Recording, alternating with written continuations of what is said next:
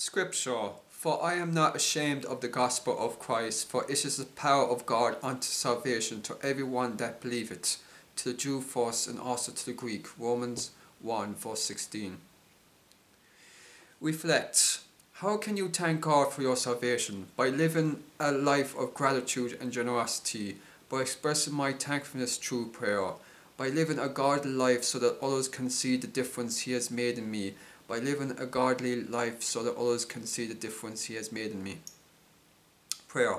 God, thank you for the great gift of salvation. Thank you for the grace and mercy that you have given to me. Thank you for sending Jesus to make it possible to have a relationship with you. Help me live in gratitude of my salvation each and every day. Show me ways that I can share this good news with others in my life. In Jesus' name, amen. For I am not ashamed of the gospel. It is the power of God that brings salvation to everyone who believes. Romans 1 verse 16.